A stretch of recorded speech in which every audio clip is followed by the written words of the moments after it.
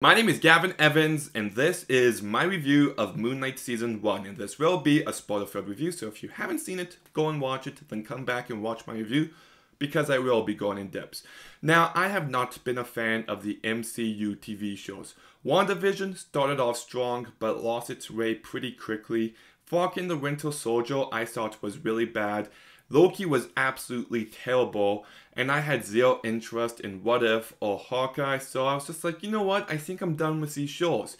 But the premise of the show did intrigue me. I heard really great things about it, and after watching Moon Knight, I can confidently say that I am never watching another MCU TV show again. I think they'll all range from bad to just straight out terrible. Like, this show has got a great premise of this superhero who has this split personality that's also filled with Egyptian mythology.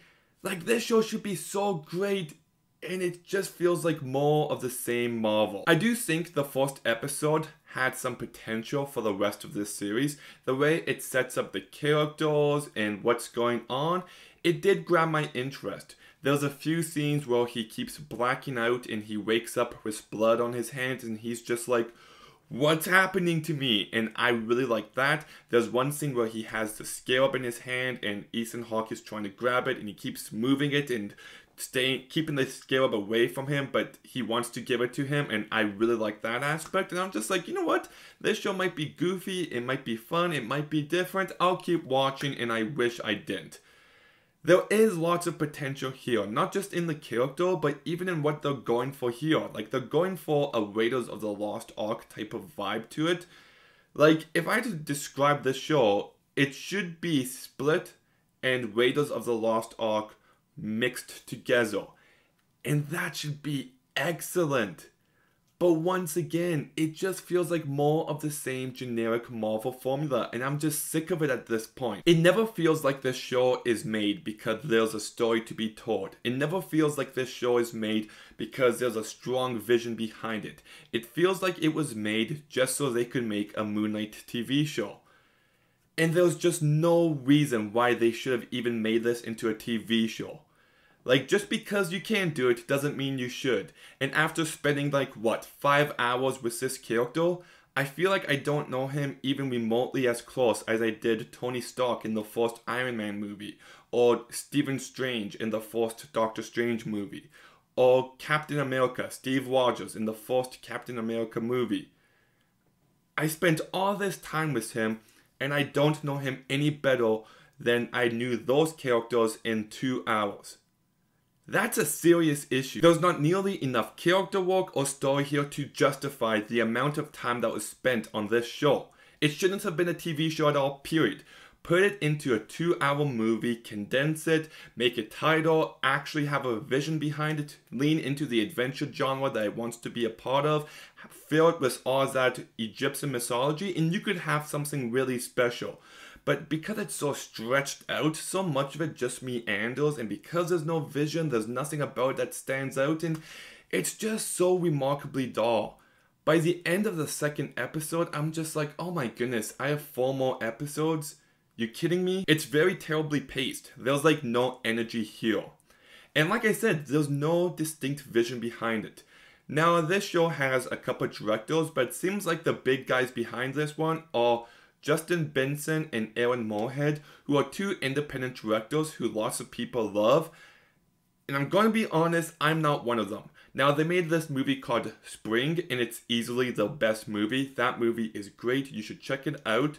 But then they also made a few other movies. One of them was called The Endless, which lots of people loved, and I didn't find it to be all that good. And then they made a movie called Synchronic, which I just found to be really bland. It feels like the pilot of a TV show without anything happening. So there are 2 directors who I'm not really too big on, and they brought nothing to this show. There's just nothing about this show on a visual level that makes it look different than any other Marvel show. And I actually found it to be very poorly lit. There was moments where I'm just like, what's going on? Like, I could hardly see a thing. So I didn't like that. I also think this show has a completely wrong tone. It's quite clear that they're taking this very seriously and they're trying to be emotional in moments, and it never succeeds in that. In fact, I wish this show leaned into the camp territory and just made it fun and goofy and campy in all the best ways. Like, I mean, you've got Oscar Isaac giving this performance where he switches between this British guy and this very serious man, and you could have so much fun with that, lean into that for some great comedy, and just have something about the tone of this show to allow it to stand out. But once again, it just takes itself too seriously, and it just feels like every other Marvel property. There's no sense of escalation throughout this season. There's no sense of urgency to anything going on. You don't feel like the characters have to get to a specific place fast. You don't feel like they have to find something fast. So that really does take you out of it, and I did find the CGI in this show to be quite bad and quite lazy. Like, it's just more of the same that we've already seen from Marvel. Lots of purple lights and shiny, and there was one moment where they reversed time, and there should have been an amazing looking sequence, and it just looked so CGI heavy and just so lacking. Just no real creativity behind that sequence. The soundtrack to this show wasn't that good. There was one song that I really liked that's like, "Every day I wake up." I like that song a lot, but they did overplay it, and the only other song I can remember is they play "Wake Me Up Before You Go" in an action sequence in the very first episode, and it did not fit whatsoever. And it's taken me a while, but let's finally get to the cast of the show, beginning with Oscar Isaac. Everyone is losing their minds over his performance. I've seen people say that this is one of the very best performances in the MCU, and I think those people are absolute nuts. Are you kidding me right now?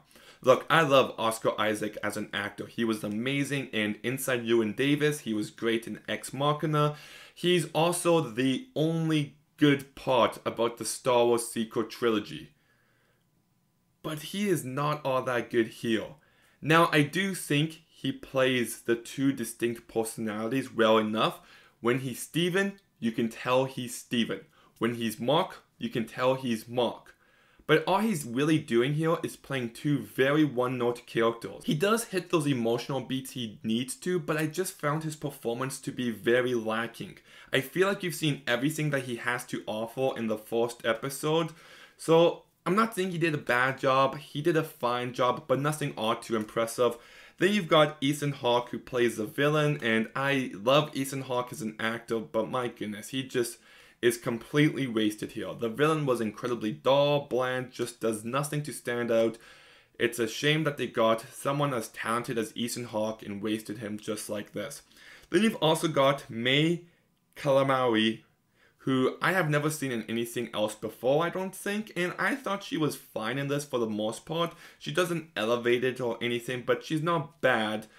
I will say I hate the direction they take her character in the very end by giving her superpowers all of a sudden. I don't think that was earned, I don't think it was needed, and it just feels like they're trying to give all the romantic interests powers all of a sudden. I mean, you've got Thor 4 coming out soon where Jane Foster is a female Thor, and I know why they did it, I just don't like the fact that they gave this character powers in the very end. And then you've got F. Murray Abraham, who voices Khonshu. And, okay, Khonshu kind of looks like Alec Baldwin in Beetlejuice in that one scene where he stretches out his face. Just, that's who he reminded me of. But F. Murray Abraham, you only have his voice and that's enough because he's just got one of those voices. But overall, I did not like this show at all. It was better than Loki, but I think it's below WandaVision and Falcon the Winter Soldier. You've got lots of great ideas and lots of potential, but it all falls completely flat and just delivers yet another underwhelming and generic MCU TV show. There's nothing about this show that's going to stay with me.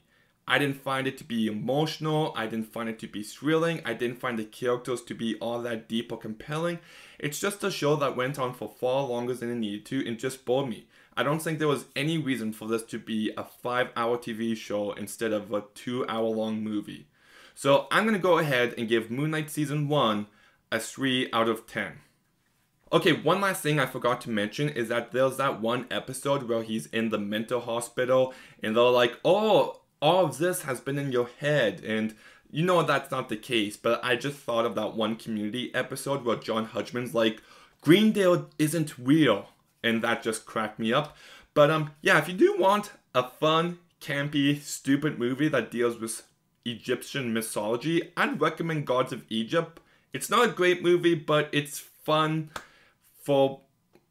it's fun. Have a few friends over, have a few drinks, you enjoy it. But what did you think of Moon Knight Season 1? Let me know in the comments down below. Make sure you like, make sure you comment, make sure you subscribe. Stay tuned for some more videos soon, and Gavin out.